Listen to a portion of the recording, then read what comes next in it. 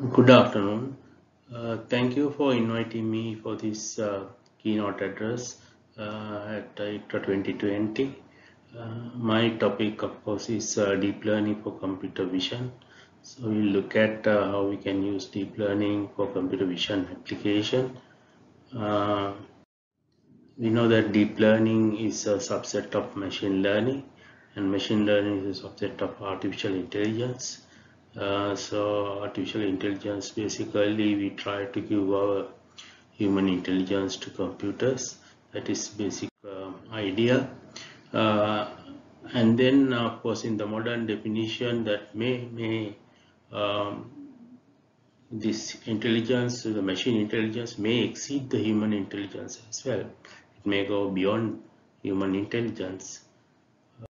And in the machine learning, of course, as we already discussed earlier, is mainly to give machines the ability to learn from the data given and then come up with some analysis, forecasting, etc.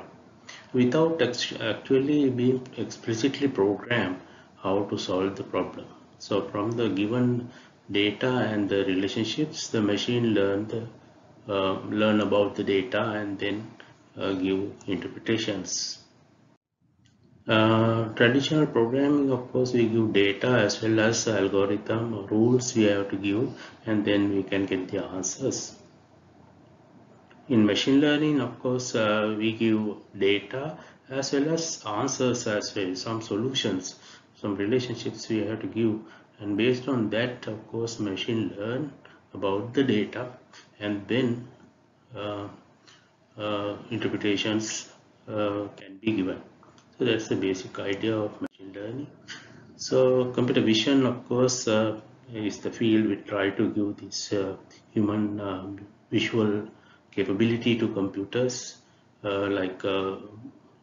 have the capability of identifying objects, people, and we can read books, we can read this computer screen, and then we try to give this capability to computers. So that is the basic objective of computer vision. In biological vision system, of course, received information from the eyes and through optic nerves send the information to the um, visual cortex, which is in the backside of the brain, and then the visual cortex has a secondary visual area, which has the knowledge about the objects, and the visual processing takes place at the primary visual cortex. In traditional computer vision applications, what we'll try to do is do image processing to enhance the images, and then we do feature extraction. Feature extraction, then the features, key features we have to extract, and based on their relationships and locations, etc.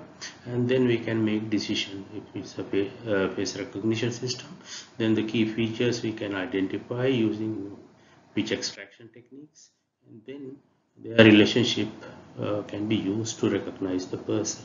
So that is the usual traditional computer vision application approach.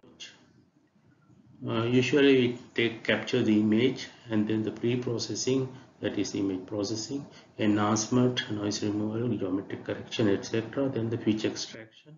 Features, depending on the application, we can extract the features like edges, boundaries, etc. Segments, shapes, color, uh, and shift and surf scale invariant features as well, and then incorporating the domain knowledge and with the extracted features we can give the interpretation about the objects. If it's a medical problem, then of course we need medical knowledge to give the medical interpretation about the object, about the image. um, Traditional computer vision system suffers because of some issues like maybe viewpoint variation, different camera angles, maybe scale variation, deformation. For example, this cat is sleeping in an unusual position, and but it's still a cat. We should be able to recognize that as a cat, of course, and occlusions can occur and then the interclass variations, and background clutter where the objects and the background are similar, and then also the illumination condition. So these things because of these things we may have to do a lot of pre-processing before extraction, the extraction of the features, of course. But some modern applications like self-driving cars, driverless cars, of course. The main input to such a system is the scene in front of the vehicle, of course. Then, of course, the road lanes, traffic lights, road signs, and then incoming vehicles and the other vehicles. So, therefore, need to identify. In traditional applications, if we try to do that, we have to do line detection, edge detection, and so on, and the segmentation methods and the detection methods. So they will take time. Maybe traditional vision systems may not be successful in this kind of applications. So deep learning, of course, is a branch of machine learning based on set of algorithm attempt to model high-level abstraction. So basically, it's use neural network approach. Okay, then there are large number of layers. Then we call it a deep neural network, and these layers will do complicated processing. Some of them are non-linear transformations. So basically in deep learning, try to learn about the data in more. Okay, because this is deep learning is fairly recent. Of course, machine learning was there for a long period, neural networks as well. But the problem was when the number of layers increase, how we can do training and so on. Machine processing power was not there initially, but today we have this processing power with GPUs and cloud-based executions, and also therefore we have the required processing power to do to train deep neural networks. As well as the other issue is the availability of data. You need a lot of data in deep learning applications. So these days we have the data, internet, and the social media and various other sources. There are a lot of data available. Deep learning allows computational models that are composed of multiple processing layers to learn representation of data with multiple levels of abstraction. So the initial layers, of course, learn about the lower level features in the vision applications, and then the other layers will learn about the high level features, and then after that, of course, we might be able to do interpretations and decisions can be made, because the high level abstractions are available in the later processing layers.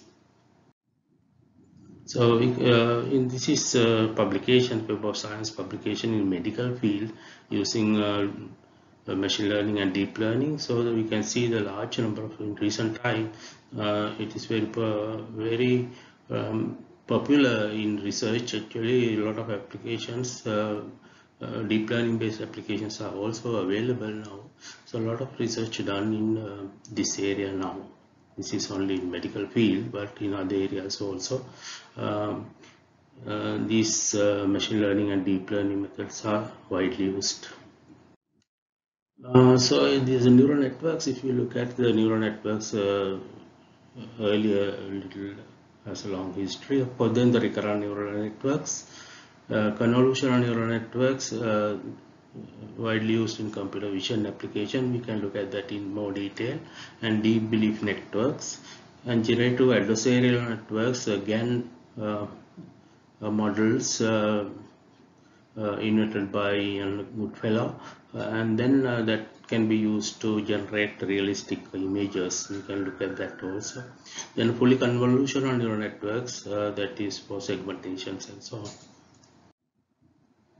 Deep learning libraries are also available. So the libraries like earlier there were libraries like Torch, Theano, Cafe, etc.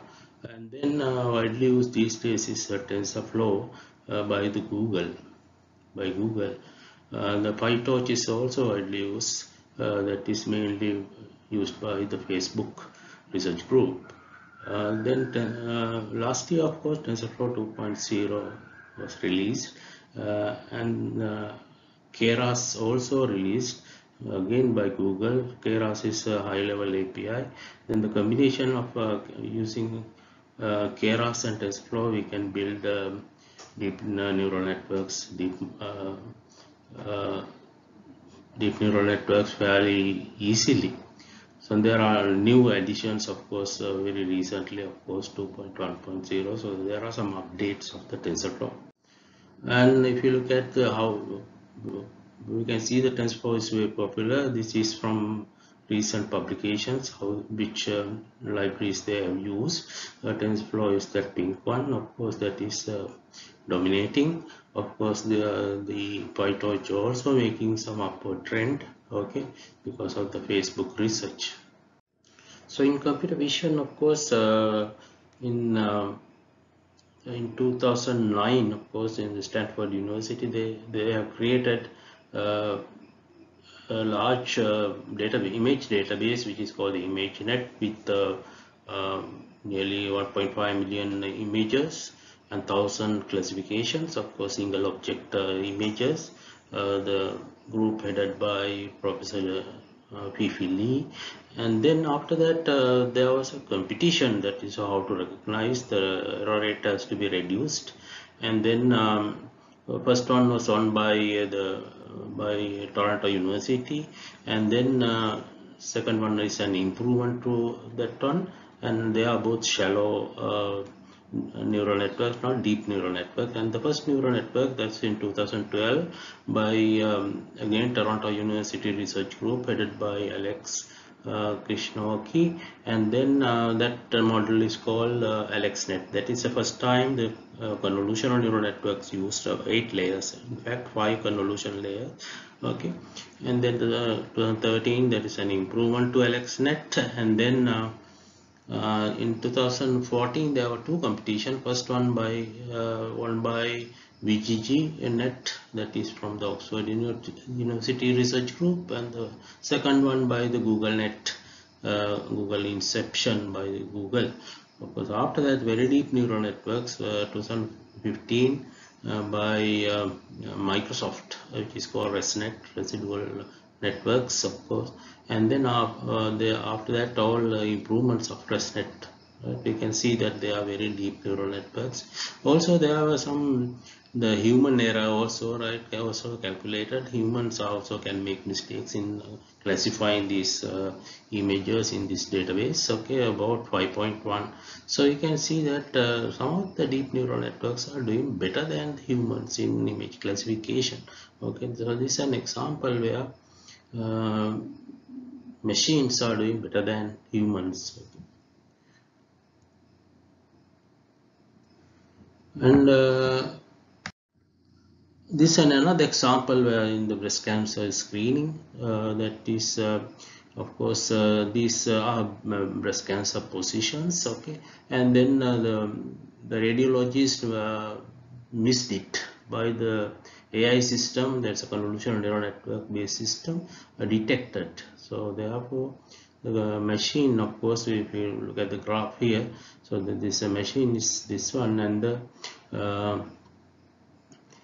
the human is one below, of course, right? So in certain moderate situations, humans can make errors, of course, right? So therefore, because the machine one is a well trained one, for a large number of images were given, and then the machine learned that, of course, right? So very rarely the machine can make mistake, but human can make mistakes. So we know that earlier also that machines were doing better than humans, like in 1997, of course, IBM Deep Blue defeated Gary Kasparov, world chess champion, and then 2013, 16, Google AlphaGo defeated the world Go champion. Go is a board game, okay. And also last year, that Dota 2 is a very popular, uh, very complicated actually, right, video game. And then this last year in April, OpenAI 5 AI system defeated the world champions in Dota 2. Right? So therefore, computers are doing better than humans in many cases, of course.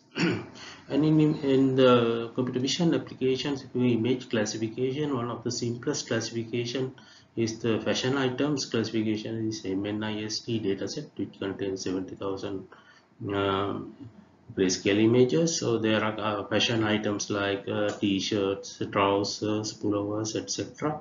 And then given any image, you should be able to recognize whether it's a trouser or pullover, shirt or something like that need to be recognized.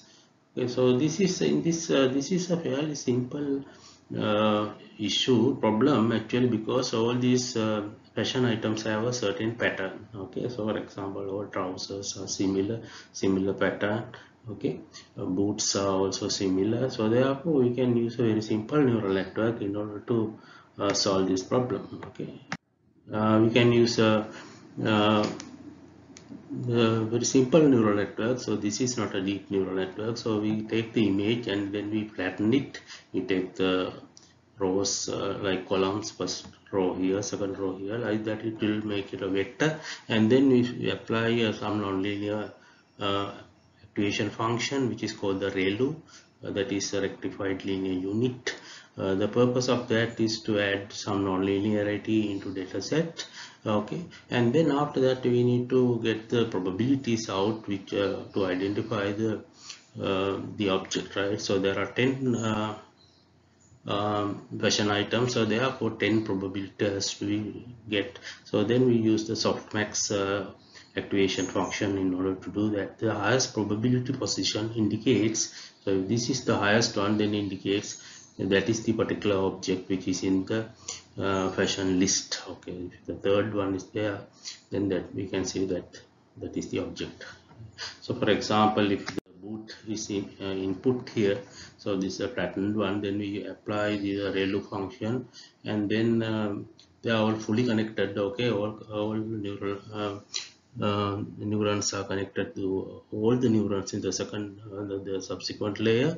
Okay, so that's a fully connected. So therefore there are some parameters. Everyone has parameters. Okay, parameters, weights and biases. Okay, and then and this one also has weights and biases. So there are parameters of the uh, neural network, right? So when the boot is input, actually we know that is a boot. So therefore initially the if the in this case, of course, if the last one is the uh, has the highest probability, then we can say this is a boot. Okay, and but in the training one, actually the initial values may not be correct one, of course, maybe random ones, of course, therefore it may not correct exactly the final layer. Okay, the final output, so it may produce something else, so therefore there will be an error, of course. Then we have to reduce that in training process, of course. So we will look at that later. Okay, right. So if you want to build this particular neural network from TensorFlow and Keras, okay, we can very easily build it as a sequential model.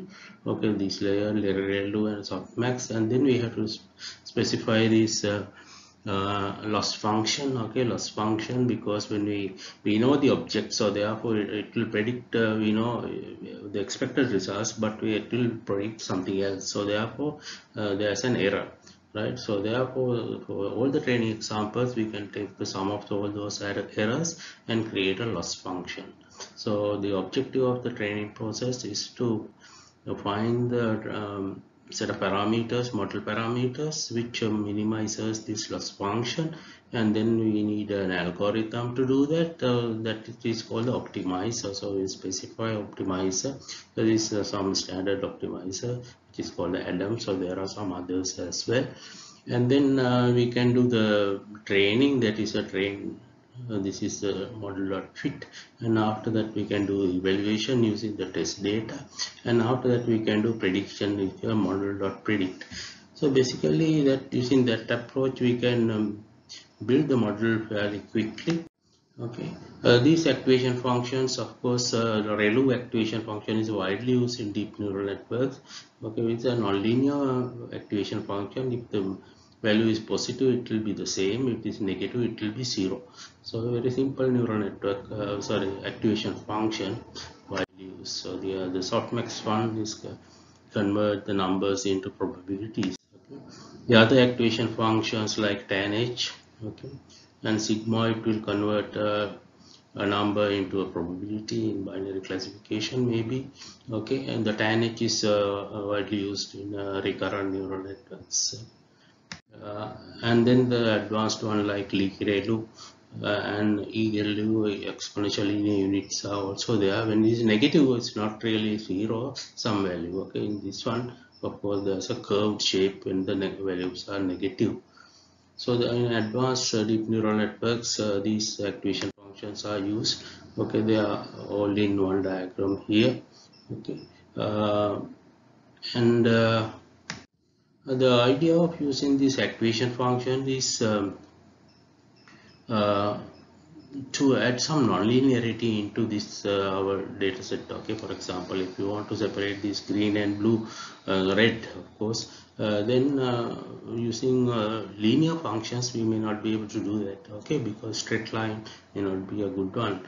Okay, for example, it may not do a good one, but we need some nonlinearity. So purpose of activation functions is to introduce nonlinearity into the network, right? So therefore we know the objects are, of course, in computer vision we have to use that because objects are curved shapes, not straight lines most of the time. So therefore we need to add this nonlinearity into data.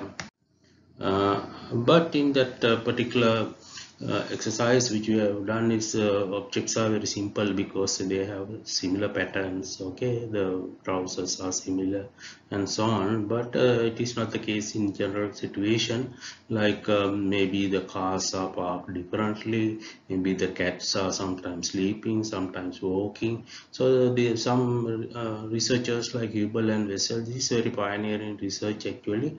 They have used a cat, actually cat, and inserted some electrodes into cat's visual cortex, and then they displayed various objects like horizontal line. When they display horizontal line, they identify some of the neurons are getting activated, and then vertical line, another set of neurons. Okay, circle, another set. So therefore they identify there are some neurons specialized in detecting certain different features, and then also they identify the whole image is not processed by the visual cortex. Okay, only part by part, region by regions are processed. Actually the regions are also not the whole region, separate regions, but overlapping regions are processed. So these findings led to this convolution neural network. So therefore rather than taking the whole image, take a small patch of that and then apply some filters into that. Set of filters will give some values. Okay, after that we will do dimensional reduction using pooling operation, reduce the dimensionality, and then we can apply another convolution into that. Okay, and finally we have the high level convolutions stages, and then we can use recognition layers as we have done before. Okay, now we look at this convolution in detail, what it is. Okay, convolution, of course, is defined between two functions. In a continuous case, this is integration. In a double integration, in the two-dimensional one, but the images are not continuous. They are discrete functions. Okay, not a continuous function because pixels have values, integer values, of course. Right? So therefore, instead of integrating, we do summation. Okay, and then for example, if you want to convolute this image with this filter, of course we take the center of that particular filter on top of that pixel, and then multiply the values and then add them all together. That will give the filtered value for that particular pixel. So we have to do that for every pixel, then we have the filtered image. So this one is doing the convolutions, of course. Uh, so if the filter values are very important. For example, the first filter will detect vertical lines, of course, and then the other one horizontal, and the maybe different features are extracted from by different filters. Okay, right. So therefore, if we, for example, if we are convolute that first filter onto a pixel, if that is giving a very large number, filtered value is very large, indicates that there is a vertical line in that particular pixel. So therefore, feature positions can be identified using this convolution. Of course, the color images have three layers, of course, convolution layers, sorry, the RGB levels. Of course, we have to do them separately.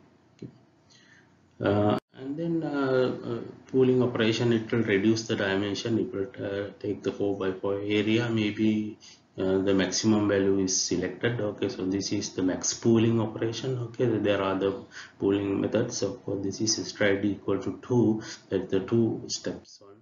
The 4 by 4 becomes 2 by 2. Okay. And then when we are doing that, of course, it will not reduce the quality of the image that much. Okay, so this is called subsampling or downsampling. Okay, and the idea is that when in the next layers we will have a small number of parameter images, therefore a small number of parameters. Otherwise, these deep neural networks have a very large number of parameters. And then this is a convolution neural network, so therefore it will take a patch and apply a large number of filters that will give these values, and then apply the pooling operation, and then another convolution, another pooling, a large number of similar layers, and finally a cube which has all the features, of course.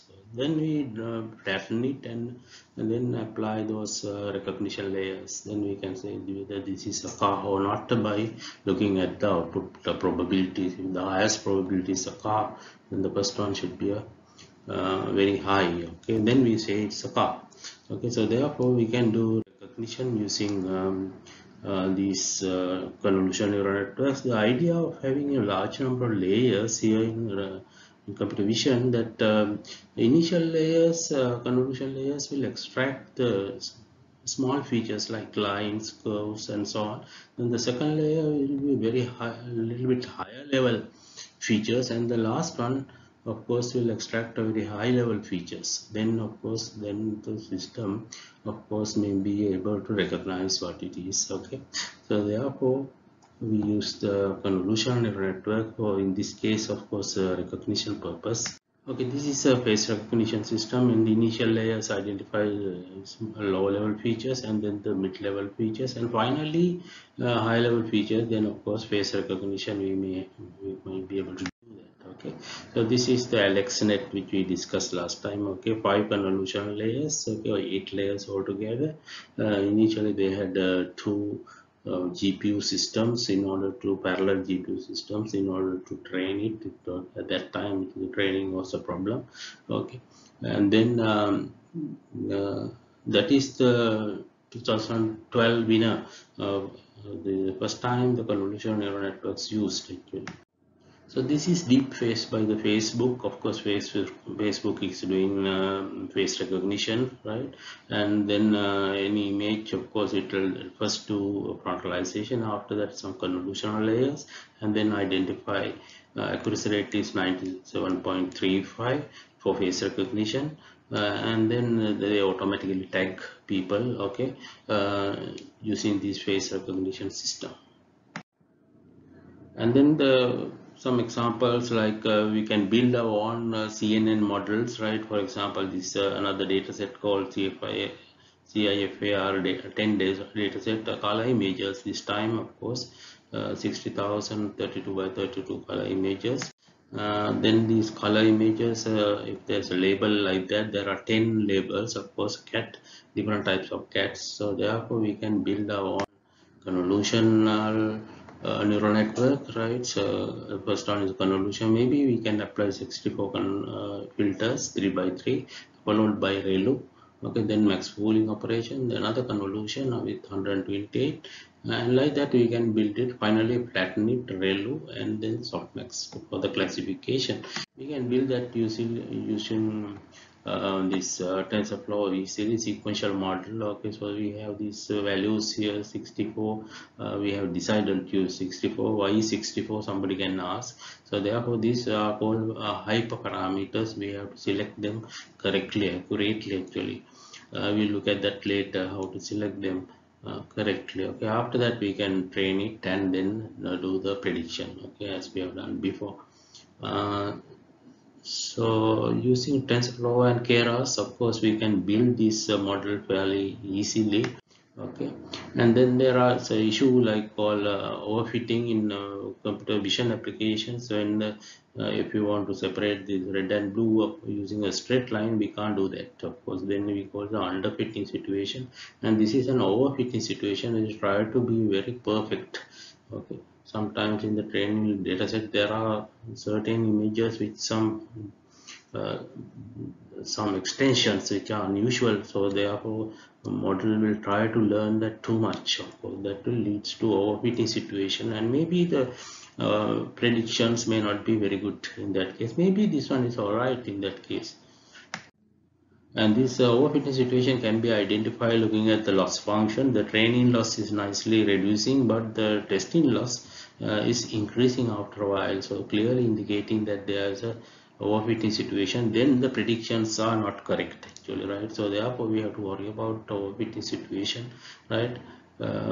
There are regular, in order to do that we can use regularization techniques like early stopping, that before the loss function increase we stop training at that point, and then the L1 L2 regularization techniques, and dropouts where you remove in the one training pass we remove some of the neurons, and in the second training pass we remove some other training neurons, like that. Then it will not allow some neurons to pull the model towards a certain direction. So therefore that kind of approaches we can use for regularization. Then the maximum regularization also we can use. Data augmentation also we can use to increase the data set. Okay, if you have a small um, training data set, and then that will be fit nicely to that training data set, but for unseen images it may not work correctly. So therefore we can do data augmentation methods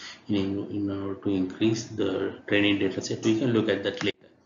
Okay, but the hyperparameters, we said that there are hyperparameters. We need to optimize, select the best set of hyperparameters, and also optimizers, right? Adam and SGD, this is stochastic gradient descent. Okay, we can, one tool which you can use is called TensorBoard. TensorBoard as an option called H params, a large number of combination of parameters we can see, and then we can look at the which combination is giving the best accuracy. So you can look at this graph also. This accuracy is given by some combination of these parameters. So therefore model can be refined to get using correct set of hyperparameters. Okay, and also optimizers. And then there are some standard architectures in CNN like LNet, LXNet, VGGNet, etc., GoogleNet, uh, ResNet as well. And then of course the ResNet is a Microsoft one, of course, very advanced one. Of course it has a residual connections like that. Therefore we can train deep neural networks, okay, because of these connections. ResNet is widely used these days because of its accuracy, and also it's a very deep neural network. VGG16 of course is the 2014 winner of the GoogleNet, ImageNet competition, okay, by Oxford University. It's a 13 convolution layers and altogether 16, okay, but still there are very large. So this VGG16, of course, it has a 13 convolution layers. Some convolution layers are one after the other. You apply one convolution, and then pooling, convolution, pooling, like that. So this one has about 138 million number of parameters. All these filter values are all parameters. Actually, you need to identify them in the training process. In um, uh, the training process, you have to estimate the correct set of parameters. Actually, that is the purpose of the training. Okay. And this one, if you want to use reuse it, we can. This is a pre-trained model, so therefore uh, we can uh, we can reuse it for our own purpose with the trained parameters. So we need to do training. Okay, we just say model is VGG16. After that, in some images in our hard disk, okay, we can use the model to do identify what it is. Okay, so we can say model.predict image. So the model will identify the objects, okay, because it's a pre-trained model already trained for ImageNet objects, right? So it can use for that kind of application. So we ask students to use these pre-trained models first, and then based on that build your own models, okay. And some of the applications here by our students, this is ongoing research actually, diabetic retinopathy identification and classification. And then we know diabetic people have this issue like hemorrhages, blood leaking in the blood vessels, okay, and also these yellow patches which you exudates, okay. So therefore, this research is to actually classify the severity level like moderate, uh, normal, moderate, severe, very severe, or something like that, okay, and also to detect the location using bounding box, okay, small bounding box. So this one is still going on by undergraduate student actually. I think presently the accuracy is about 60% by the convolution. This is another research currently doing by our researchers of our students, actually information systems research group. And then we know that the medical prescriptions are difficult to read. So the Professor Priyadarshini Kalapati, Professor of Pharmacology, says it is difficult to read. So that may lead to some problems actually if the pharmacist also make mistakes of recognizing wrong drugs may be prescribed, may be given, of course. So these students actually try to use this, try to solve this problem, use deep learning methods to identify the drug names and the dosage and the frequency separately. Of course, they have built three convolution layers here. Currently, the recognition rate is drug name is 75 and the dosage is 55 and the frequency is 76. So this one, the drug name is fairly okay but needs some improvements, and this is the frequency, it's also needs some improvement, but this one has an issue, okay. So that is the dosage. Of course, if some doctors have some funny extension given in the training data set, then the model may looks for that all the time, then that may lead to testing errors. Of course, that is need to be regularized. Of course, these models should be improved actually, right? So the other one is the computer vision task, semantic segmentation. Images are segmented into regions, and the localization, that is to detect the identify bounding box of the object, and the object detection of the multiple objects, and the instance segmentation is the segmentation for instances as well. And then this ImageNet competition, of course, they have ImageNet also have the label plus the bounding box details of three parameters or three values actually, right? Top left hand corner coordinate and the width and height, right? That will give the bounding box of the objects. And there's another competition with for localization problem, and there's a again AlexNet and VGG and ResNet again doing it very well. And then the detection techniques are also there in deep learning, like sliding window. That's moving the window throughout the image, then every window is sent to a convolutional neural network to create pre-trained model and try to identify that. So that is not a good method. So then the region proportion based method, RCNN, Okay, and then the other improvement to RCN, and then the YOLO, that is you only look once, actually only one convolution for the whole image. So that's a very popular one, actually very efficient detection method. Okay, then Retina it recently published, so that is also very good in detection.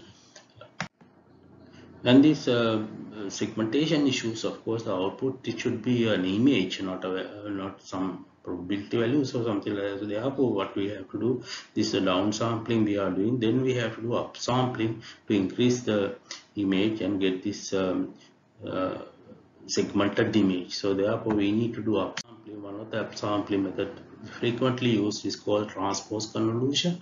With small images can be make larger images using the transpose convolution. Another one is called data augmentation. We said that our students have a problem of not having large training data set. Okay, so the training data set is not good.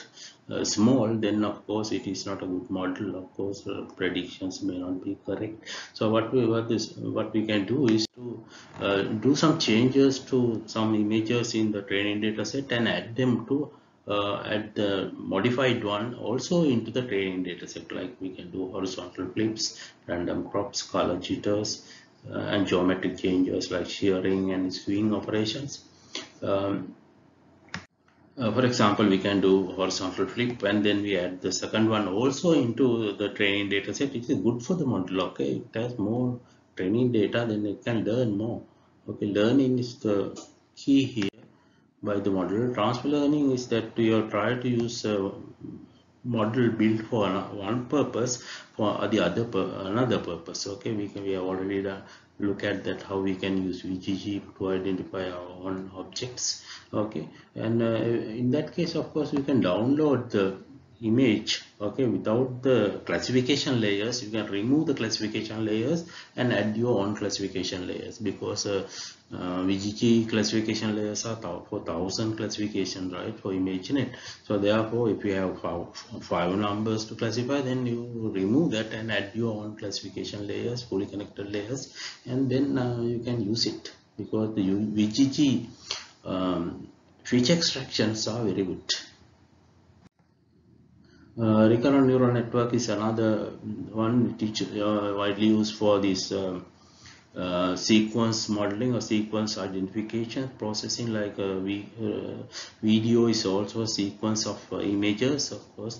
Then we can use it for image capturing, language translation, predictions, stock market, and whether we can predict, because after studying the sequences it can predict actually. Then also we can use this LSTM, that is another version of the RNN, that is that can remember the long distance relationship. Okay, different architecture, but that's also a recurrent neural network. We can use it for recurrent neural networks as well. Here in recurrent neural networks is the sequence, so there are previous values are we input, and then also it will learn from the previous values also. So therefore history also learn for this one, and then we can predict it. For example, if we want to predict the next number in this number sequence, which is very familiar to us, we can build our training data set by using the next number. So therefore if this is the input and this is the next number, like that we input this, and if you input the last four into the model, it will predict the next number. Okay, so therefore we can use a very simple TensorFlow program to get our training data set here, and then the model is RNN. Simple RNN is used here after training. Okay, and then we can use it to predict the next number. Using that number we can predict the next number. So that, like that, we can predict a sequence of new numbers. Okay, so this approach can be used to predict a video sequence. For example, if you have a video sequence, and then what will happen next and things like that, we can predict. Okay, and also we can use maybe the music. Of course, music is a sequence of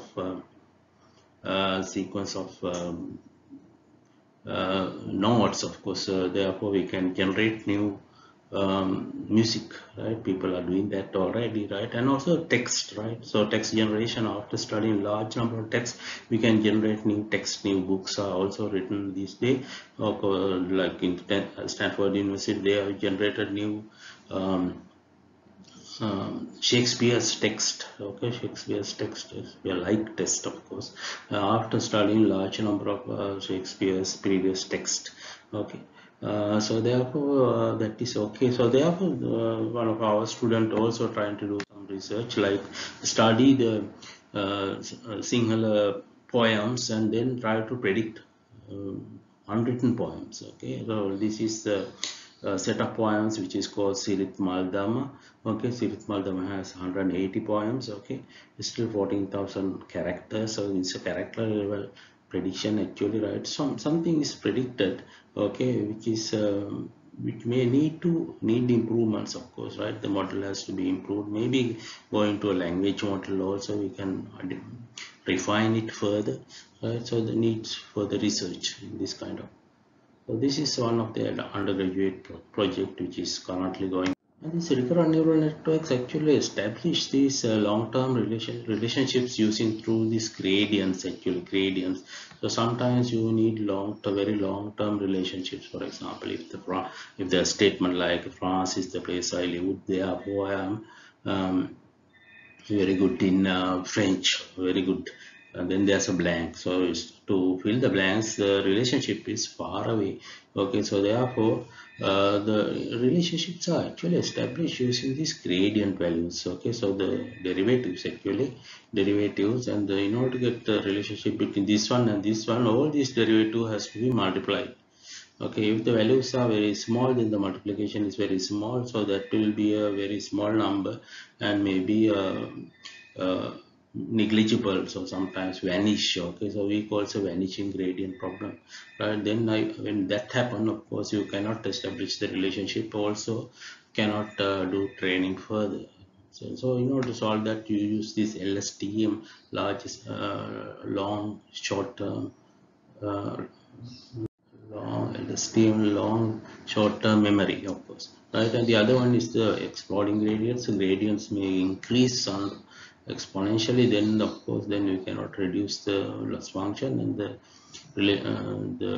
values may not converge. Okay, so therefore that's another problem in the RNN. We need to do some thresholding and put a ceiling to gradient values not to exceed too much. And some of the results done in the Stanford University actually, right, describing and given image. Okay, there is a combination of CNN and RNN. CNN will recognize the object, and the RNN will describe the object like dog, place, catch, like that. So it will just describe using a language model based on RNN. Okay, so the other very popular one these days is called generative adversarial network, where you generate realistic looking images. You give large number of realistic images as well, then the model will generate similar realistic objects. Okay, so these are the last column is all um, generated images. For example, these are all generated images. Actually, they are not real. So for example, this person is it does not exist. Actually, this is a generated person. Actually, right?